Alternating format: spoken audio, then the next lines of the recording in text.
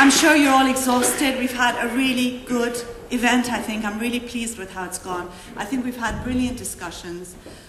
Just a few minutes to recap some of the things we've talked about. We've talked about religion and women's rights, religion and the law, religion and secularism. And I think one of the things we've come to consensus about is the fact that religion as a private matter has no problems with many of these. You can have people who are religious, who are pro-women's rights, who are pro-secularism, and who are pro-equality before the law. But I think one of the things that we've come to discuss and realize very fully, and I think even without these discussions, by just looking at the world around us, is that religion is not a private matter, unfortunately. And particularly given the fact that Islamism is in power, and while all religions are the same, Islamism is different because it is the religion in power today, and Sharia law is the law that's being implemented in many countries worldwide, including in Britain, that it is crucial that we keep this fight for secularism and for women's rights. It's obviously not racist. This is some of the things we've talked about. It's not racist to say that people are equal. It's not racist to say that people, irrespective of where they were born or what background they come from, deserve to live a 21st century life. I know someone in the audience talked about us needing to be more media savvy.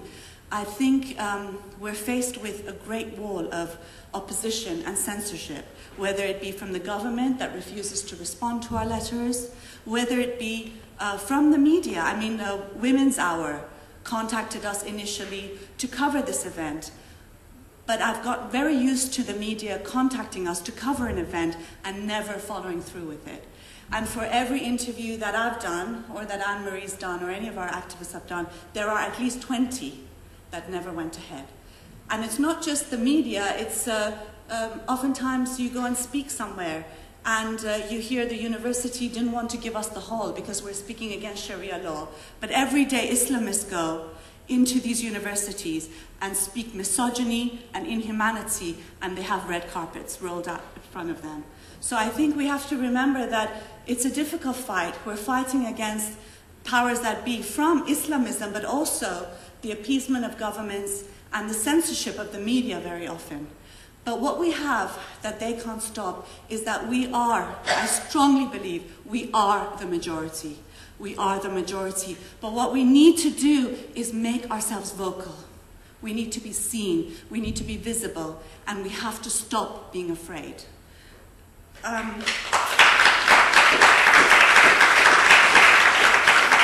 think the final thing I want to say is that today we make a pledge, as we have every day before us, and as we're going to continue to do, that we won't allow religion in the law, we won't allow it in the educational system, we won't allow it in the state. And like the people before us who fought and died for secularism, hopefully none of us will die, but we must fight, and fight aggressively for it. I was at a conference recently in Italy where one of the speakers said, "If not now, when?" And if I don't speak for myself, who will? If we don't speak for ourselves, who will? Thank you very much.